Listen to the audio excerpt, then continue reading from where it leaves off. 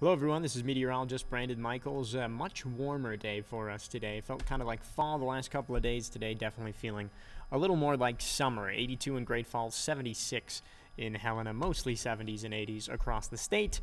70s, 80s, and even some 90s tomorrow. We are going to be a couple degrees warmer tomorrow. In fact, that looks like the warmest day of the forecast because as we head towards Friday, things kind of fall back down, mostly 70s and some 80s, maybe even a 90 off to the east, but most of our area is seeing some cooler temperatures. That's because we've got a cold front swinging through. We'll talk about that in just a second, but first we do have a chance for a few more showers, especially to the south and east for our Thursday. We've got that little upper level trough swinging through, but we are behind the warm front, so that's going to give us those nice warm temperatures. Now heading towards Friday, we are going to see that cold front begin to swing down, and as it does, it's going to give us not only a chance for a few showers and storms, but much cooler temperatures, highs only in the mid to upper 70s.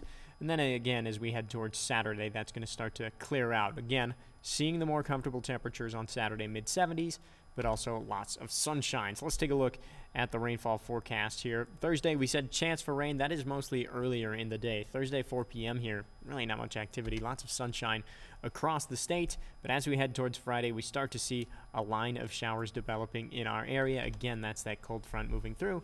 And again, that's going to keep us quite a bit cooler. Thanks for watching.